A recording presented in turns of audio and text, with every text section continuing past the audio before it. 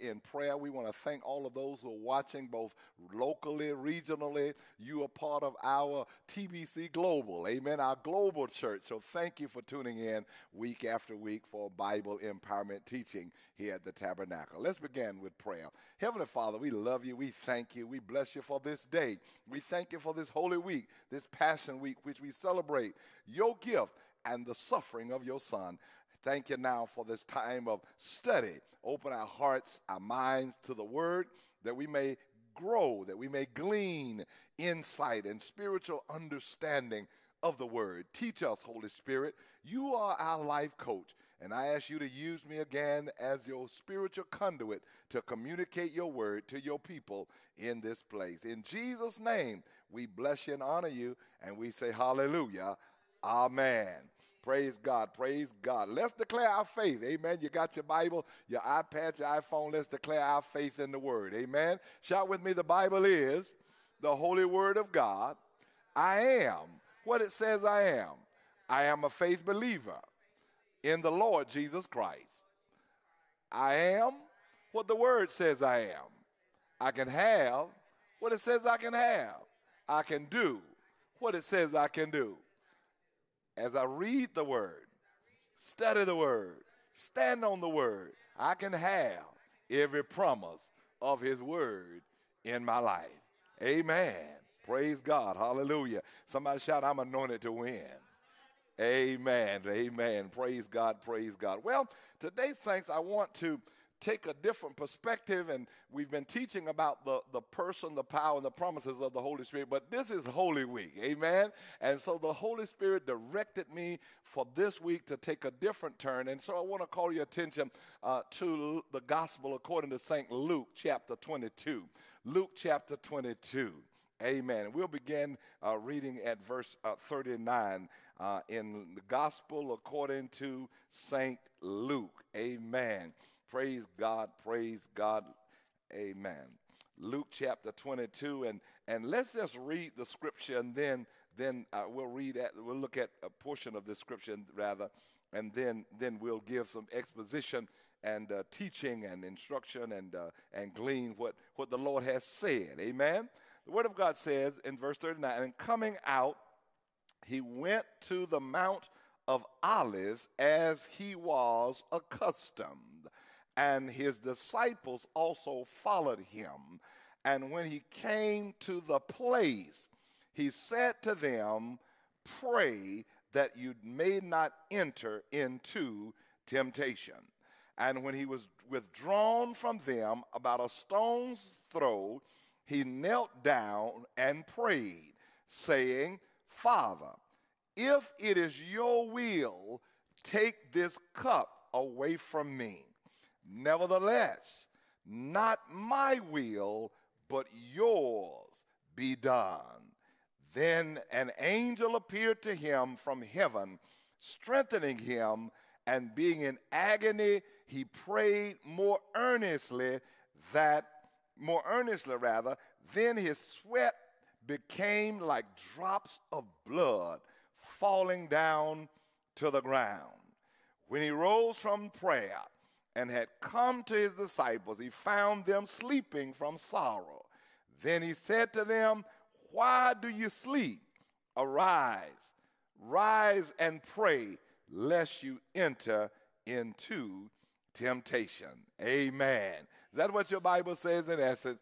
Amen. Well, today's lesson, I hear the Holy Spirit, I heard the Holy Spirit saying to talk about the power of resilient prayer. Amen. Let's say that together. The power of resilient prayer. Amen. The power of resilient prayer this week as we celebrate Holy Week or Passion Week. It is the most sacred celebration of the Christian faith. Amen. We reflect on the prophetic promises of Christ. Amen, of God through Christ. The Old Testament, throughout the Old Testament, it talked about him coming and he coming as a wounded healer. All of that he had talked about. And then when Jesus came on the scene, he came as God Incarnate, the Word made flesh. And so for 33 and a half years on earth, and now all of that is coming to the close of Passion Week. On Sunday, he rides into Bethany, rides into Jerusalem on the donkey, and he comes in. They're hailing him, on Palm Sunday. They're all saying, Hosanna, Hosanna. Blessed is he that comes in the name of the Lord. And that word Hosanna really means save now. And they thought Jesus had come as a political or military leader, but Jesus didn't come as necessarily a physical military leader. He came as Lord of Lords, King of Kings. Amen. Though he is the descendant of David, he is a prophetic promise of David, but he had come on a whole different purpose, on a whole different scale, and so they didn't understand that. But as we look at all that Jesus had taught, all that he had said, and from the prophecy of the Old Testament, the fulfillment of the New Testament. In fact, if you read the very last verse in the Gospel according to St. John 15:25, the Bible says everything that Jesus did, amen, everything that Jesus did, he said there were so many things that Jesus both said and did that if they were written one by one, the world itself, amen, the world itself couldn't contain the books that could have been written about everything that Jesus did. But God used the four Gospels, the four writers, the Synoptic Gospels, say Synoptic.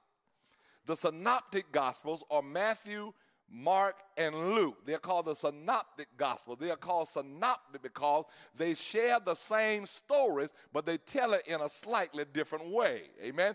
Everything is not necessarily as chronological or historical order, but they told everything that Jesus did as it was told. And then the fourth gospel is called the Gospel of John. Amen? It is called the Johannine Gospel, the fourth gospel. But when you read Matthew, Mark, and Luke, it's believed that Mark is the oldest gospel, and then Matthew and Luke drew from them. And then, of course, we know Luke wrote the book of Acts.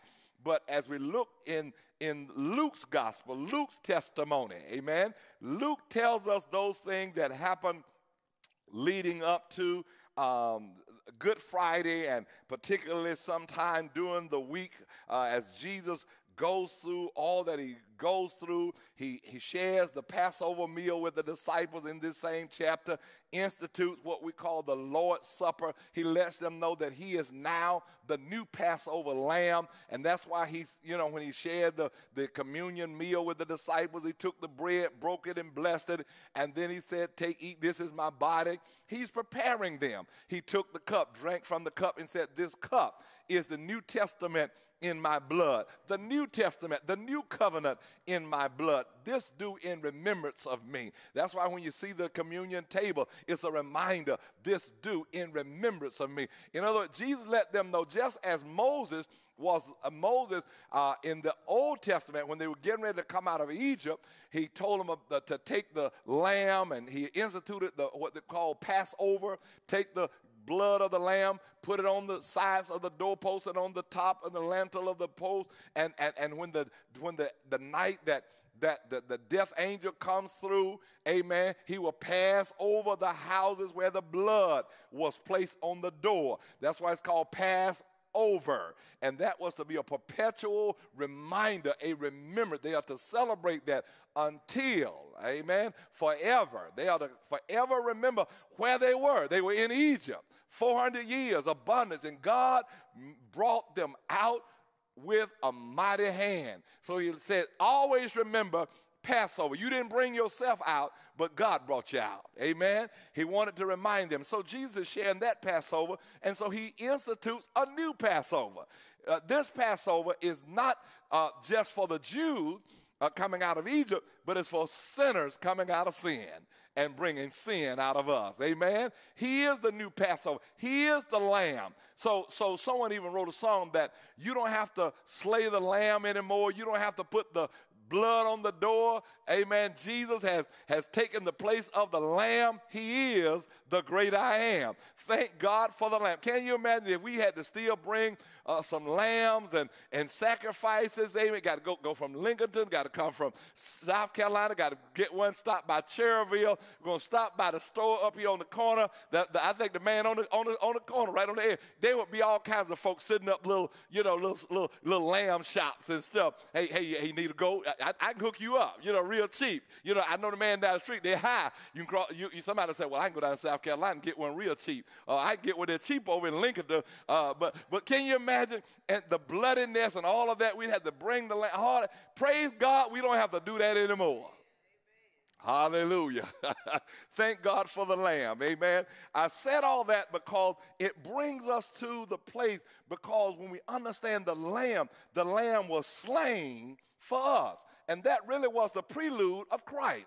Christ became that lamb, and all the suffering, all that he went through, that's what he was trying to prepare his disciples for, to let them know, amen, it's about to get ugly in a few days. And he let them know, as I shared on Sunday, that listen, the Son of Man, he's going to be arrested. He's going to be betrayed. In fact, John tells us when they were sitting at the Passover meal, Jesus said, one of y'all is a devil. One of you, how do you say it? One of you has a devil. One of you are a devil. One of y'all got a devil. That's what it was. He was saying, one of y'all going to betray me. Can you imagine sitting at the table, 12 at the table, and everybody hanging out in intimate fellowship, and all of a sudden he says, one of you is a devil. One of y'all going to betray me. And everybody started looking around. Who is it? Even one of those that was packing might have said, well, who is it? We'll handle this now. Let's deal with this now, Jesus. Come on. Who is it? And can you imagine the surprise on their faces, looking around the table, saying, wait a minute, one of you is a devil. And then he had to tell Peter, you gonna deny me. You going, and then not only are you going to deny me, but the rest of you are going to scatter. As I read through this, and as we read through this, you can't help but to try to envision or try to imagine all that Jesus went through that week. Okay, that's what I want to just really paint that, because during this week, this is not just it's Easter Sunday morning. It ain't got nothing to do with bunny rabbits and Easter eggs and all that. We got to, as faith believers, we got to remember all that Jesus went through, both physically, spiritually, emotionally. Can you imagine the emotional drama and trauma he's bearing, knowing that one of my trusted disciples is going to betray me. He's going to sell me out for 30 pieces of silver. The other who boasted that he'll go to jail and prison, even die with me, he's going to deny me. And then the other 9 are going to scatter like roaches. I'm sorry, I shouldn't have said that. They're going to scatter. They're going to be nowhere to be found. Can you imagine? All 3.5 years, they were invested in 3.5 years. They've left their fishing business, they've left their job, they left their taxes, all that, and they've walked together, fellowship together, and it comes down to the final week, few days, and then Jesus knowing that in a few days he's got to do something he's never done. He is the life giver, but he's got to die. He's got to be separated from the Father. He's got to become the sacrificial lamb for the sins of the world, and knowing his death is not because of any crime he's committed. He hadn't done anything wrong, but yet he's got to die for somebody else. That's love, y'all. That's love. And the death on the cross, the Roman death, it wasn't like, okay, pow, shoot you, and it's over, or some lethal injection. But this was the most horrific, most barbaric form, most cruel form of death you can think of at that time. Because, number one, they're going to beat him.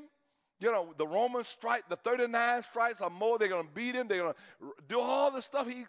Jesus got all this on him, but in order to handle what he had to handle, he knew the power of resilient prayer. That's what we're going to talk about. I know I said a whole lot, but that's where I'm going. That's the whole lesson today, power of resilient prayer, because Jesus teaches us during his passion. He taught us in the Sermon on the Mount. He taught us, the disciples asked him, teach us how to pray. He taught us the model prayer earlier. But here we see resilient prayer. We see how in the midst of your inner pain, your inner turmoil, in the midst of the greatest struggles of life, he teaches us how to be resilient in prayer. All right? And so let's go to Gethsemane. All right? Come on, let's go to Gethsemane. So the Bible says, after he has had shared with them, instituted the Lord's Supper, told Peter he's going to deny him. In fact, he told Peter, Satan has asked for you, has demanded for you that he may sift you as wheat, but I want you to know that, but I've prayed for you that when you are converted, when you have returned, I want you to strengthen your brothers. That's in Luke chapter 22, verse 31 and 32.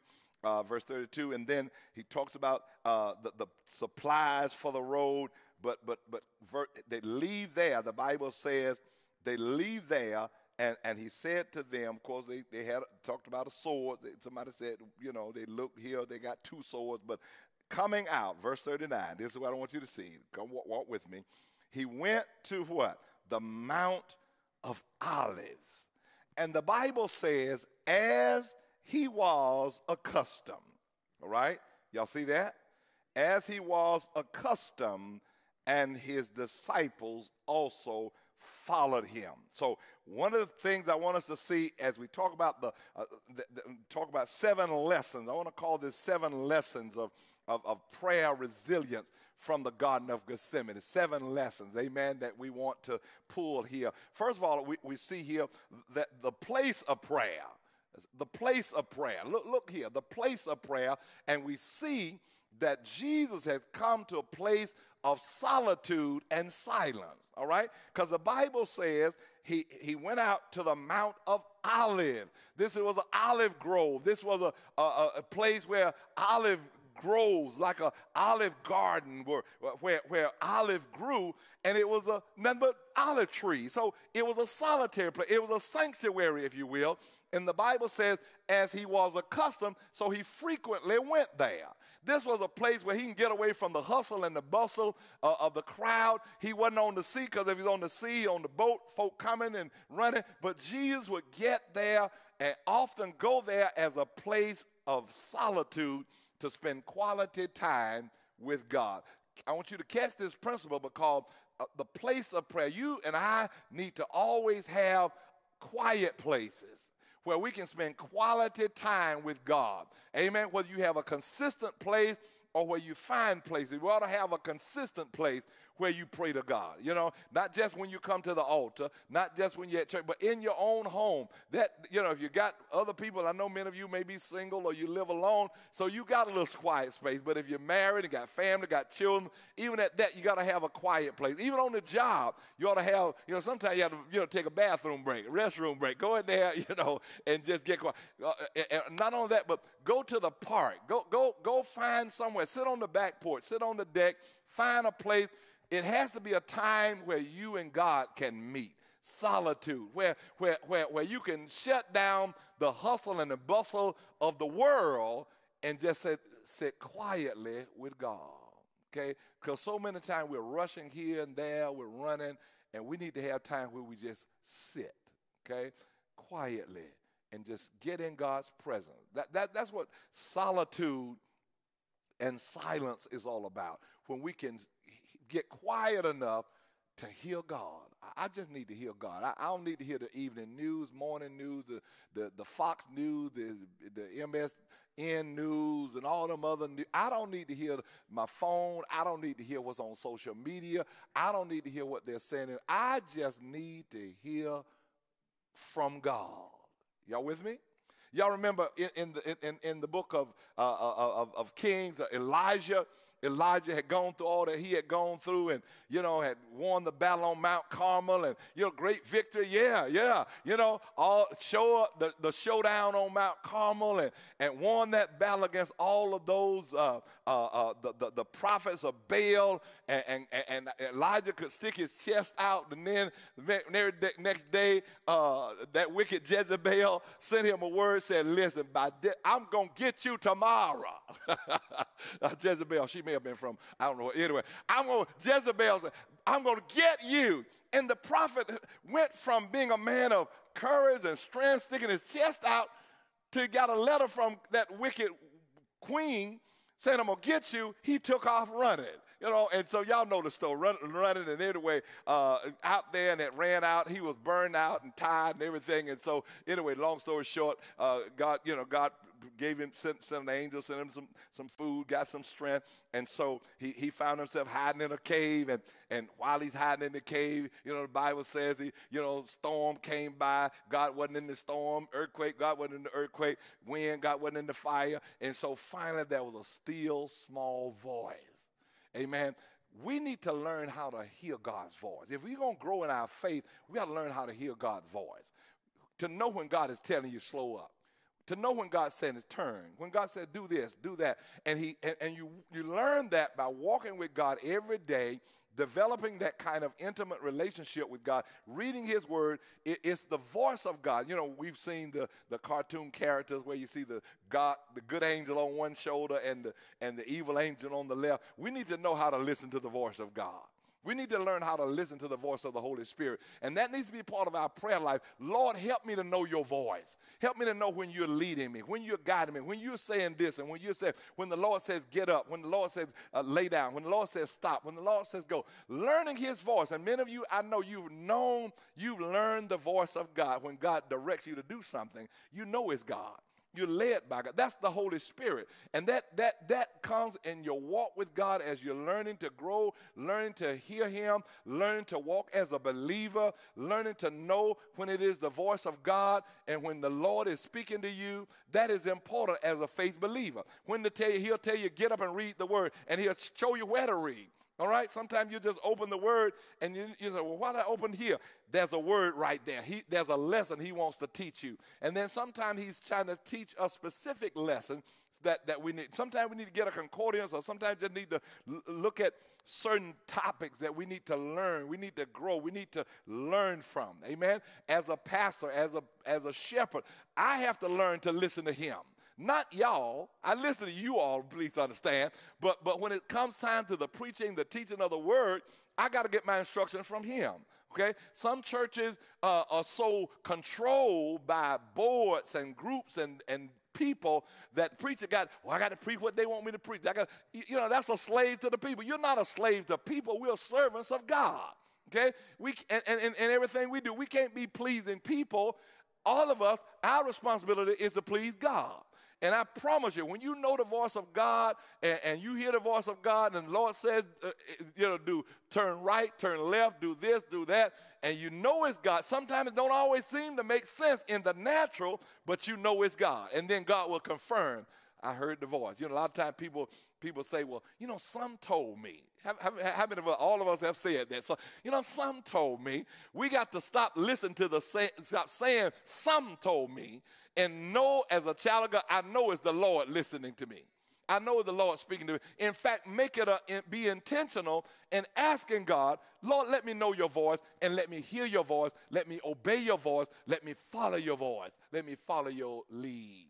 Amen. I ask him every day, Holy Spirit, you guide me. Just as we've talked about, the Holy Spirit is that indwelling person dwelling in us, he dwells in us, teaching us. He's our life coach. So he's showing us, God, show us, show me. That's got to be our prayer. Show me.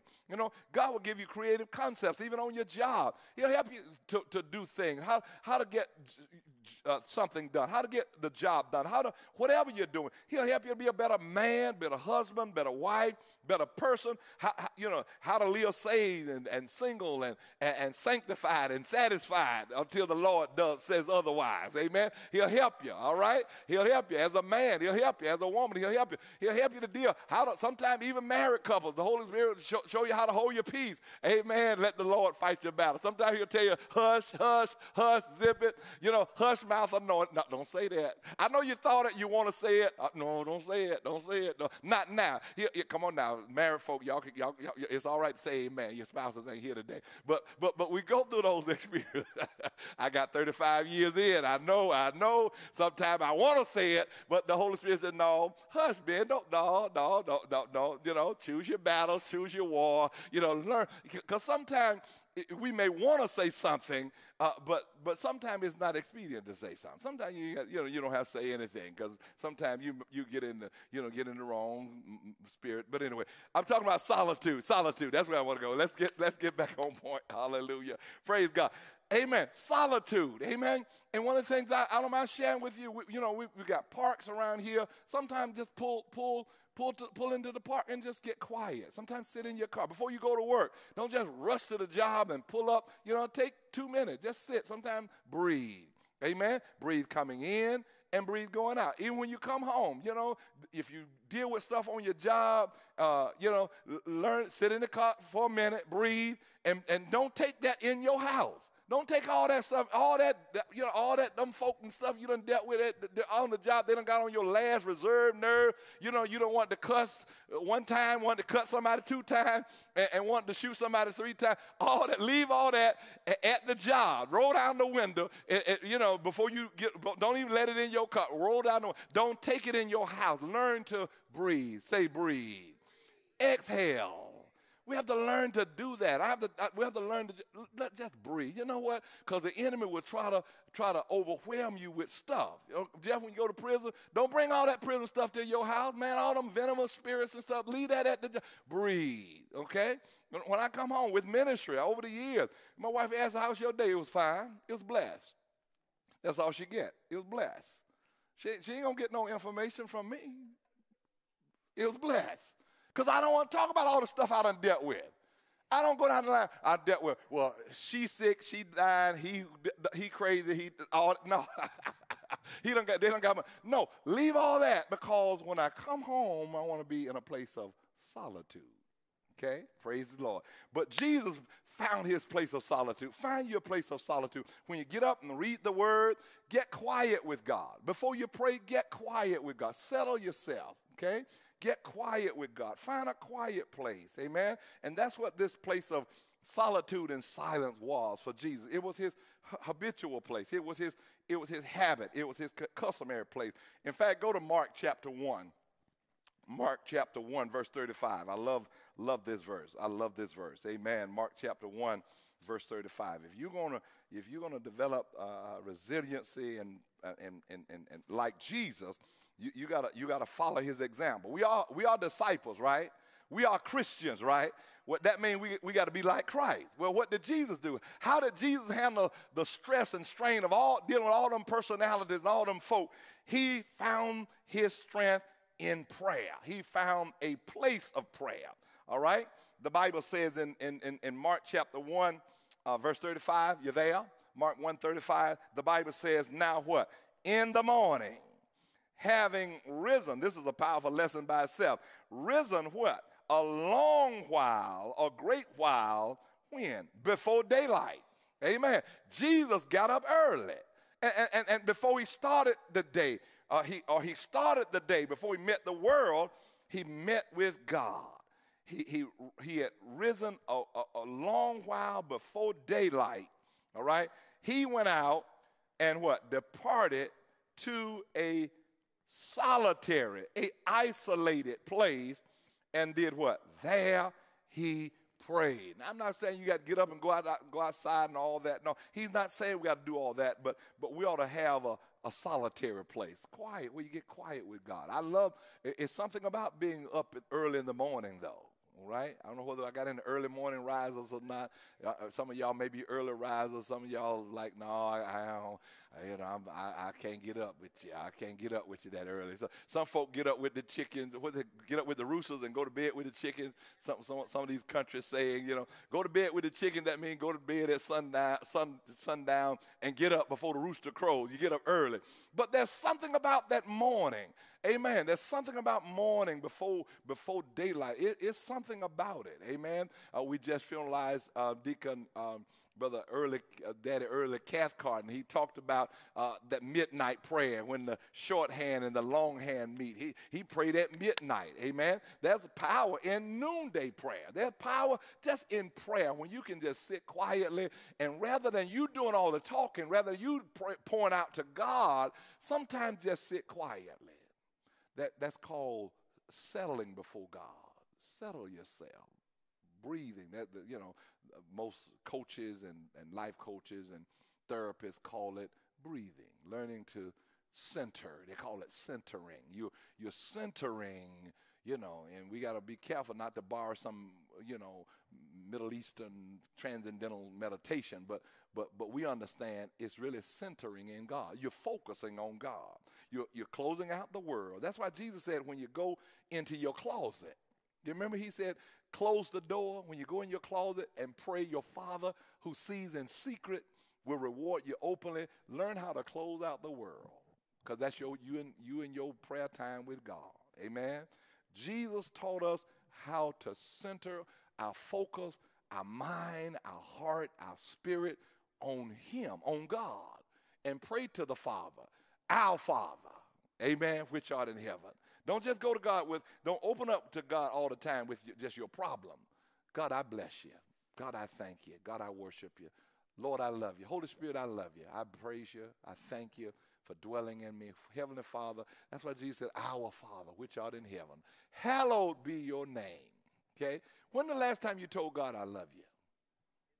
This morning. Praise God. Got one. That was quick. All right, Peter, this morning.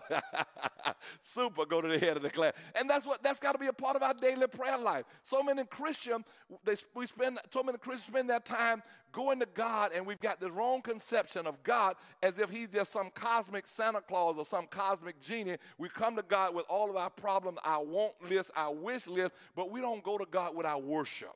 Just go to God, I love you. I bless the Lord. Psalm 34, I'll bless the Lord at all times. His praise shall continually be in my mouth. If you just make God proud and happy and know that God, all I want, God, I just call God, I love you.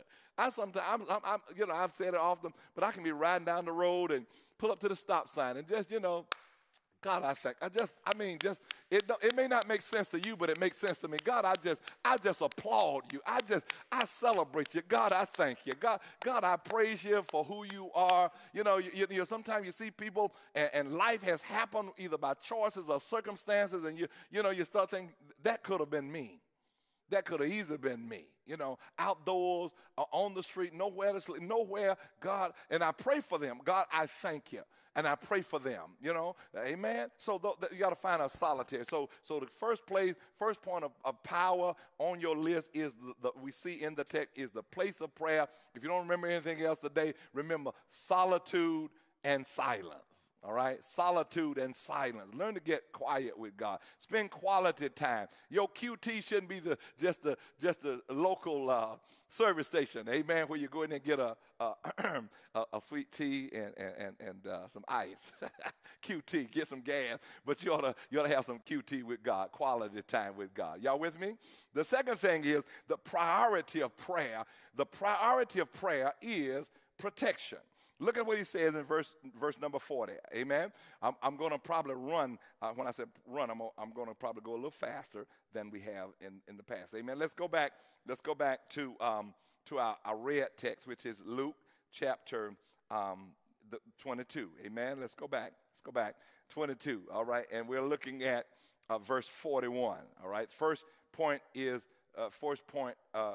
was 39. Verse 39, we see the place of prayer, which is solitude and silence. But then verse 40, we see the priority of prayer is protection. Look at what Jesus says to them. And he said, when he had come to the place, he said to them, he said what? Pray. He gives them responsibility. Pray. And I want you to read this as if Jesus is talking to you. You're in the garden now, right? You are in the garden, right?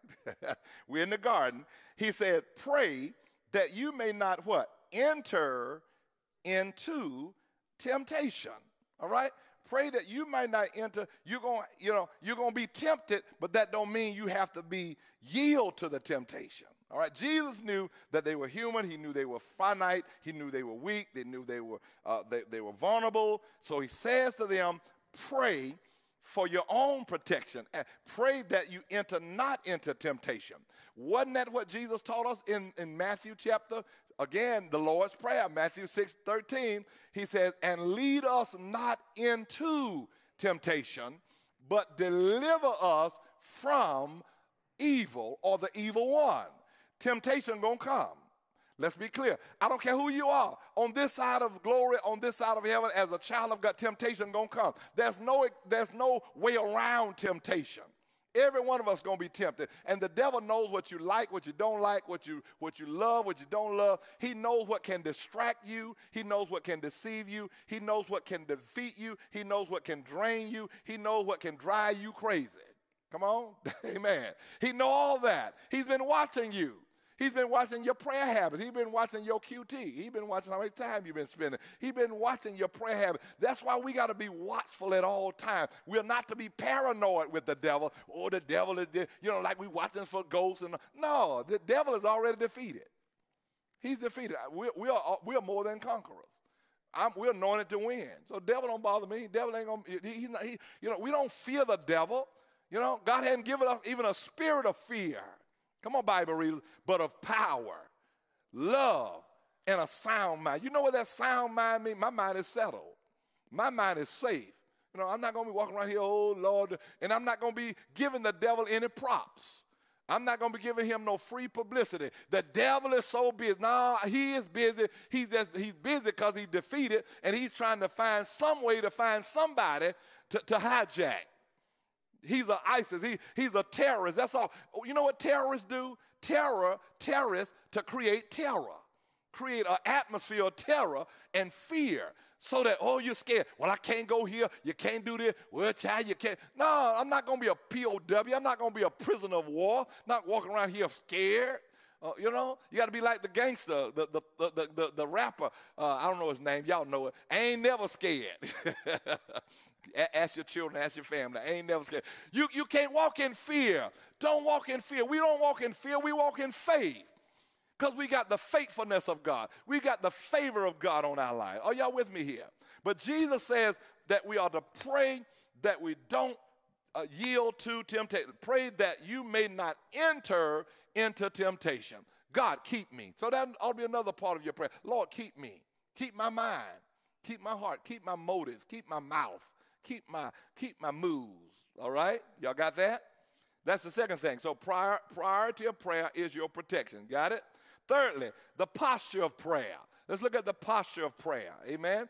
Verse 43 says, we told him, verse 41 said, and he was what? Withdrawn from them about what? A stone's throw, all right, which means, we don't really know how much distant that is about, can you throw a rock? How far can you throw a rock? People may try to, have given interpretations of a stone's throw. That was just a figure of speech, about he went further than, he went beyond them, and notice what happened. He went about a stone's, I don't know why my tongue twisting this morning, a stone's throw, and then what? He knelt down. Notice his posture. Jesus knelt down and what? And prayed. Bowing to God is a symbol of humility, is a symbol of honor, it's a symbol of worship, it's a sign of humility, it's a sign of God, I'm bowing before you. I'm humbling myself before you. I'm also yielding as the sovereign God, as you are the sovereign God. But we're bowing before God. Okay, so it's good if you're still able to bow in prayer, even at home. We learn growing up. Kneel down, fold your hands, even doing this is almost a symbol of what Brother Cathcart will say, that 12 o'clock, we pray, even when we say grace. All right, bow your heads, Close your hand. Let's pray. You know, that bowing your head is an act. It is a sign. It's a posture of prayer. Amen. Praise God. Now, when you're driving, don't bow your head. Don't close your eyes. And don't fold your hand if you're driving.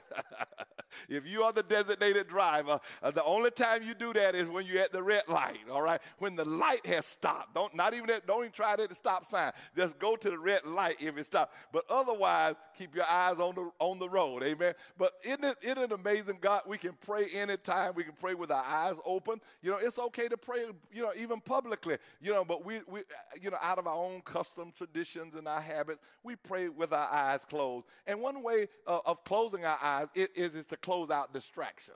Okay, it is to close out the world. It's the closing of the doors. It's the closing of closing the gates to the world, but opening our gates to heaven. Y'all got that? You're closing out the world, gates of the world. You're closing your gates, your eye gates, your ear gates to the world, so that you can be focused on God. Amen. So Jesus taught us a powerful lesson. He went and what? He bowed. He humbled himself. He submitted himself in prayer to God. All right? Y'all see that? And notice what he says, what the word of God says, even in that posture, because it says, he said what? What did he pray? Look at his prayer, 42. He prayed what? Father, if it is your will, see that surrender, take this cup away from me. Hallelujah. Nevertheless, he says, not my will, but your will be done. In our prayer, if we're going to be persistent in prayer, we got to learn not only the posture of prayer, but that posture is being surrendered to God. Because sometimes we're praying for something and we want God to do it our way, but God said that ain't the way I want it. That's not my perfect plan. And since we are limited, we can only see right now. God see the end from the beginning. So when we pray, God, let your perfect will be done in my life. Okay, this is what I want, God. This is what I believe, you know, I want to happen. And there's nothing wrong with asking him specifically, because we ask specifically, but then we have to ask him, Lord, you know better than I do. You know the thoughts you think toward me. You know the plan you have for me. But if you have given me this plan and you've given me this vision, this will, then let your will be done. But here Jesus knew he had to deal with some pain. He knew he had to deal with suffering. So here in this prayer, is his posture is a prayer of surrender in not only his physical posture, but also in his prayer posture. Y'all see that? The physical posture, he bowed, all right? In his spiritual posture, he surrendered, okay? Not my will, but what? Your will be done. All right?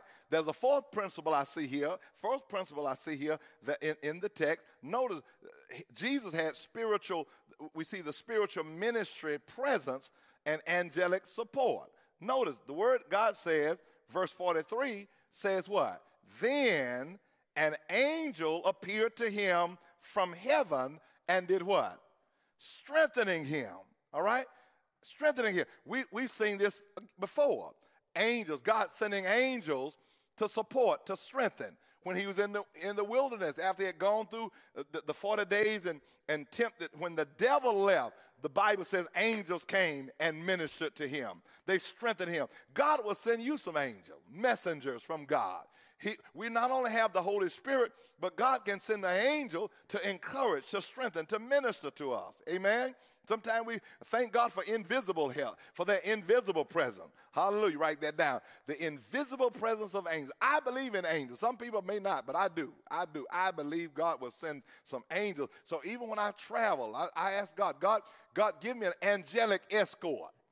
Go before me. Make the way for me. Pave the way. Keep back debris. Keep back hurt, harm, accidents, incident. Keep back anything that will come. Airplanes. When I step on an airplane, amen. I've said it before. Every time I step on an airplane, you know, you get ready to step from the little tarmac. You step on the doorway. I touch the door. I do. I touch the door in the name of. I just bless God in the name of Jesus. You know, I bless this plane. The pilot, I don't wait till I get to the airport. When I get my ticket, Lord, I'm praying for the plane. I'm praying for the pilots, the service, everybody. I want a safe journey. And even the turbulence in the air. Because if you've ever ridden on an airplane and you hit some of them turbulent pockets, amen, I don't know what's worse, going west or going to New York. Amen. I was coming out of New York. I thought the plane was going to flop out the air. But anyway, that's not good English. But anyway, but looking at the clouds, I mean, it was a clouded day in New York. One day, some years ago, and you could see the clouds before we took off, but when we got up in the air, it was as if the clouds were fighting, you know. But and it was just a rough ride until we finally, everything smoothed out. But in the name of Jesus, you got to learn to pray everywhere. Amen. We ought to be persistent in prayer. Amen. And sometimes that's a principle even in life. Sometimes we have turbulence in life. On the job. Sometimes things happen, you know. Sometimes we deal with, Sister Rose, we were talking about the situation, dealing with family members. Sometimes it can be, dealing with a family member and things that we can't handle, it can seem like turbulence in our lives. Well, sickness can create turbulence or setbacks. Stuff can break down when you least expect. Anything can. So that can seem like turbulence in our life, but we have to know what we can't handle, God can. What we can't fix, God can. What we can't hold, God can. What we can't heal, God can. Amen. God got it. Amen. Praise God. So there's no need of sitting up there worrying about what you can't change. That's why Jesus said, seek ye first the kingdom of God and his righteousness, and what? All these things will be what? Added unto you. Praise God. Hallelujah. Wow. I'm glad I gave you the outline today. All right. We got the fourth is spiritual ministry present. Number 5, the peril of prayer and pain of prayer, verse 44. Let me give them to you, and then we'll come back and get them. Number 6, the disappointment of prayerless people, verse 45. And then prayer resilience, staying on prayer alert to overcome temptation. Let's hit this real quick. Let's look at verse 44. Verse 44, the peril of prayer, all right? Look at what verse 44 says. And being what? In agony. This is the pain of prayer. Jesus is going through, y'all. The pain, the agony, the peril. Notice, look at what it said. And he prayed what? More earnestly. Being in agony. Jesus was God. He was the Son of God. He was God incarnate, but he was also human. And the human side of Jesus, knowing what he had to deal with, brought agony. He prayed more earnestly that his sweat became great drops of blood falling to the ground. I can't even fathom. Now, we've seen plays and we've seen movies and all that, but can't even fathom what he was the agony he was dealing with. So the peril and pain of prayer. But sometimes you got to pray your way through. He teaches us, learn to pray your way through. Somebody shout, pray your way through. Then number 6, the disappointment of prayerlessness. Because look at what verse 45. He's over there thrown stowaway, praying in agony and for himself. And he arose from prayer, came to his disciples. He found them sleeping from sorrow, which means they were tired, and we really don't know what time of day it was, or time of night it was, really, because remember it had to be at night because they go they had been ate the Passover meal, so it had to be at night. So brothers, just they took a power nap, but it doesn't excuse it. But he was disappointed that he had told them in verse 40 that pray that you may not enter temptation, but it came back, found them asleep. All right? So they're disappointed in verse 45. But verse 46, and we're going to close, all right? This is prayer resistant. We got to stay on prayer alert. He said to them again. Then he said to them what? Why do you sleep? He said, rise and pray, lest you enter into temptation. Enter temptation. Jesus knew that Judas and his betrayals and others would come. He wanted them to be alert so that if the soldiers would have walked up on them and grabbed them and they wake up out of their sleep, they'll sure enough be, like what's going on. But he let them know that it is a critical moment, it's a critical hour you need to be watching. You need to be praying. In other words, he's really asking them to pray for him, I think, because he knows what he had to deal with, right? And that's why we need prayer warriors around us, always praying for one another. Amen? I'm praying for you. You pray for me. We don't ever know when we need prayer. Amen? We got to keep each other in prayer.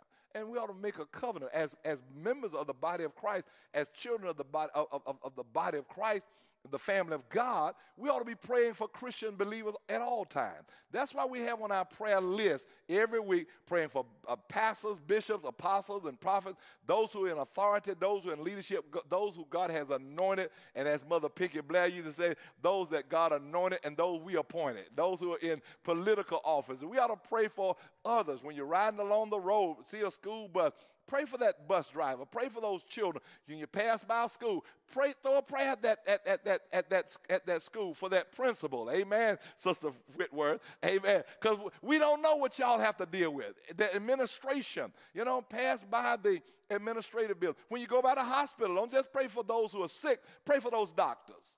Pray for those nurses. Pray for those staff, because they'll have a good, they're having amen, Sister Tammy.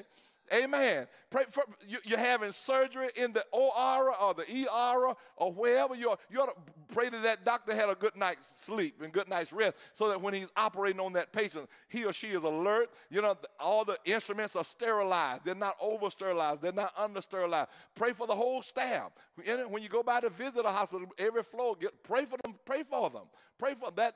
Pray for them. Just a couple of weeks ago when we, going to the hospital. Ironically, we were going to the hospital and walking down the hallway. We came around the corner and there was a doctor just walking. We were going in the same direction, and cordial, good morning, how you doing, sir? And praying for, just said kind of hello, how you doing? Fine, doing fine. His name was Powell, and so we said, well, we're heading down this way. He said, I'm heading, we're heading in the same direction. Come to find out, he was my wife's aunt's doctor. He was the cardiologist going to see her. And here we are just going in the same direction. And like, wow, we spoke, but we didn't realize we were going to the same place. And so, and we said, we're praying for what you do. And I always tell doctors and nursing staff and other people, I appreciate what you do. Learn to tell people you appreciate what they do. Even the trash man. Hey, I'll be hollering at them. Hey, what's up? They be blowing. Hey, what's up? Hey, what's up, Ray? Hey, man, how you doing? Because they picking up my trash. Janitors or servers, you better treat them nice. I appreciate what you do. Learn to appreciate people, amen, and pray for them. Praise God. I'm praying for you right now. Hallelujah. Y'all gonna throw prayer? All right, Pastor, we I'm praying. Holler at your boy. Praise God. That's what I mean. It's reciprocal praying. So that's what the body of Christ do. Let me see, can I grab an old song? Okay. You pray for me, and I pray for you. That is the way God's children do. Amen. It's amazing at the wisdom our parents and foreparents had, and those ahead of us. And so as we walk in this Christian journey, it began to make sense now. It makes sense. A lot of sayings, wisdom sayings that they said and used, it didn't, they would say some stuff that didn't, it was kind of off the shelf. But you have a few birthdays and you walk with God, you begin to realize, wow, it makes sense now. They just said it in a different way. Heart fixer, mind regulator. Oh, okay, yeah, I got it now. Amen. You keep my mind, God. I ain't crazy, I ain't insane, because he keeps me in perfect peace. Heart fixer, I don't have to carry that. Somebody hurt your heart, broke your heart, or gave you, weighing on your heart. No, he fixed my heart. I gave it to God. Mind regulator, way maker. Okay, made a way for you. So all those things, the language of what we call the language of even the black church, all right, makes sense now. Praise God. Listen, I pray that you were blessed. I hope you got all 7 points of this lesson, all right? We talked about the place of prayer, solitude and silence. We talked about the priority of prayer for protection. We talked about the posture of prayer. Jesus knelt down, but also he surrendered. All right, talked about spiritual ministry presence, angelic support, angels minister to him. We talked about the peril and pain of prayer. There'll be time that you may have to struggle through prayer and wrestle with prayer. We talked about disappointment of prayerless people. Sometimes folk will let you down, and you think they're with you, and they ain't supporting you. You sometimes find yourself praying by yourself, all right? And then seventhly, we got to stay on prayer alert in order to overcome temptation. Amen? God is so awesome. God is so good. Amen? Can we put our hands together and let's just give God a praise offering today? Amen. Praise God. Thank you so much. I've got the prayer list that I want to lift up today. Amen. That those who have either written in or called in, and we certainly want to continue to pray for all those on our healing and recovery list. We call it recovery because we believe they're going to get better. Amen. Praise God. And even those who are gravely ill, terminally ill, amen, they're going to get better. Whether on this side or on the other side, we still believe they're going to recover. Praise God. But we know God is a healer because he told the children of Israel, I am the Lord that healeth thee. Amen. And so Psalm 107, he said, he sent his word and healed them. So let's continue to pray for those who've lost loved ones in the last a couple of days or weeks or so. Grief is real. We pray for Trazen Wright and the Wright family. His aunt passed away.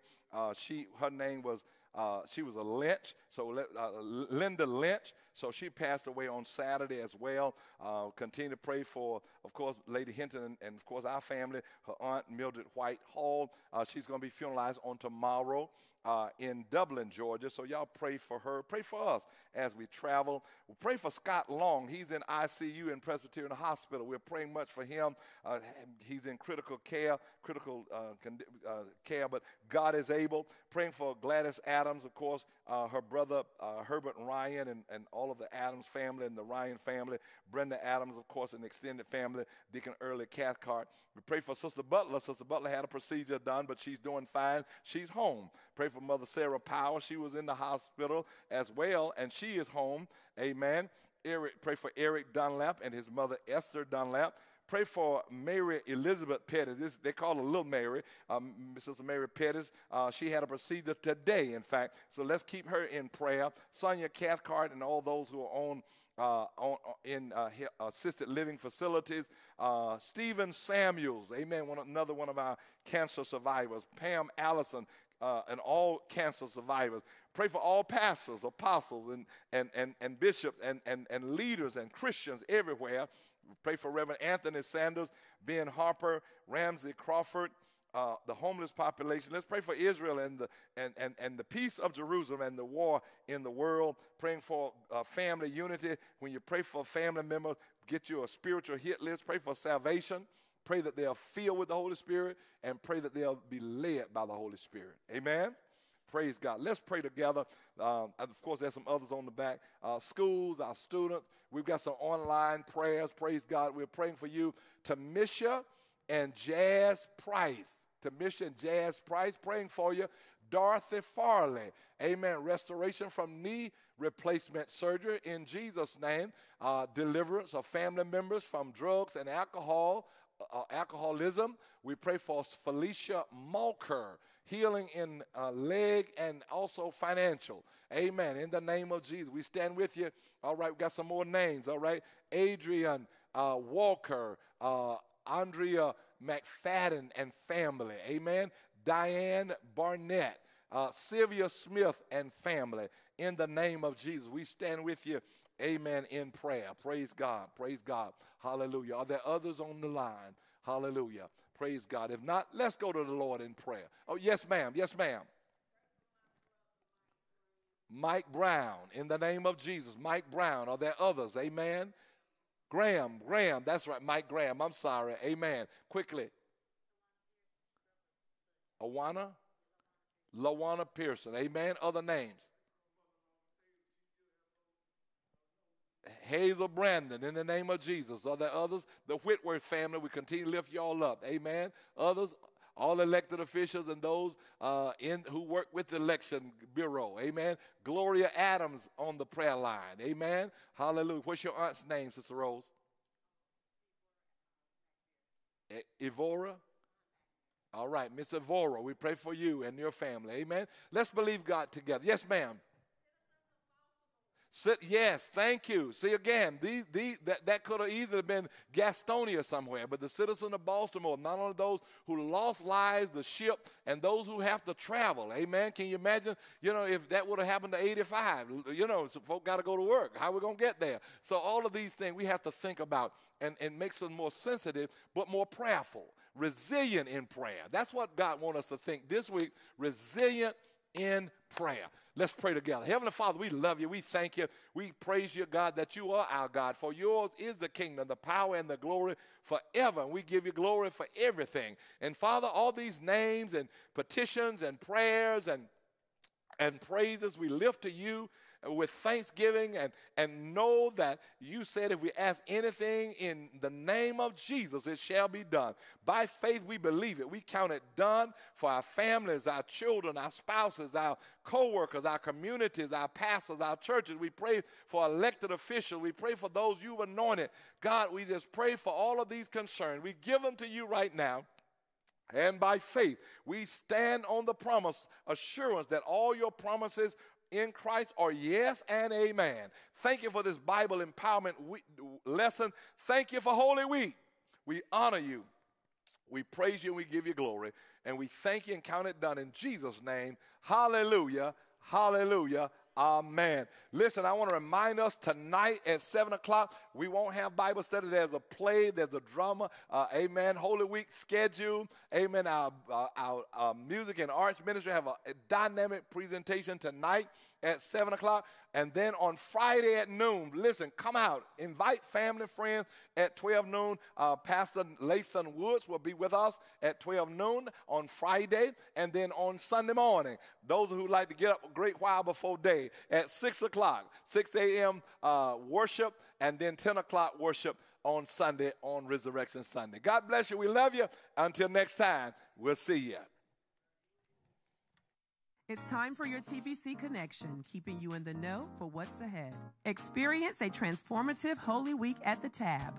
Join us for The Sacrifice on Wednesday, March 27th at 7 p.m., a stirring production by our Dramatic Arts Ministry. On March 29th at 12 p.m., join our Good Friday service with guest speaker, Bishop Lathan Wood. Celebrate the resurrection with sunrise service at 6 a.m., followed by breakfast and a resurrection message at 10 a.m. Let's come together to celebrate the love of our risen Savior. Exciting news. The Dunamis, a Christian awards event celebrating remarkable individuals in the church and community, has several of our own up for nomination. Pastor of the Year, Dr. Benjamin Hinton. First Spouse of the Year, Lady Tangela Hinton. Usher of the Year, Travis Hunt. Female Vocalist of the Year, Whitney Turner. Male Vocalist of the Year, Ricky Collins. Audio Visual Team of the Year, Tabernacle Baptist Church. Choir Praise Team of the Year, Tabernacle Baptist Church. You can vote until April 6th. Feel free to vote as many times as you'd like. To vote, visit our website, tbcgastonia.org. Tab leaders, join us for the Leadership Advanced Empowerment Session, scheduled for Saturday, April 13th from 9 to noon, with breakfast being served at 8:30 a.m. We are delighted to have Bishop John McCullough as our guest facilitator, leading a session on staying spiritually filled as a leader. Are you ready to shine and elevate your business to new heights? We invite you to be a part of the upcoming spring edition of our Business Expo, sponsored by the Women's Ministry. This event is open to all businesses and is the ultimate platform to showcase your outstanding products and services. To secure your spot, all vendors are requested to fill out and submit the registration form located on our website, tbcgastonia.org. Don't miss out on this opportunity to showcase what makes your business unique. Calling all married and engaged couples.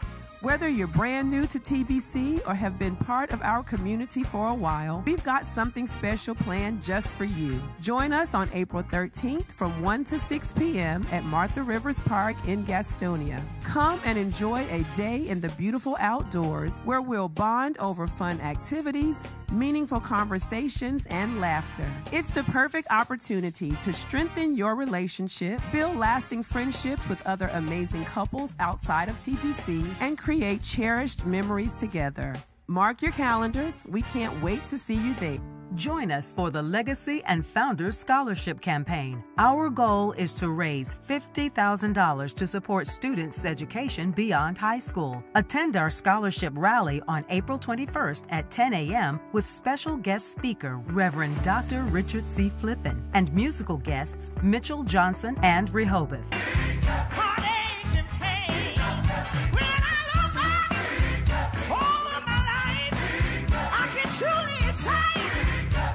There are multiple ways to support our campaign. Visit tbcgastonia.org to contribute online or give in person. Let's invest in our youth's future together and create a legacy of educational excellence. This has been your TBC Connection, keeping you in the know for what's ahead.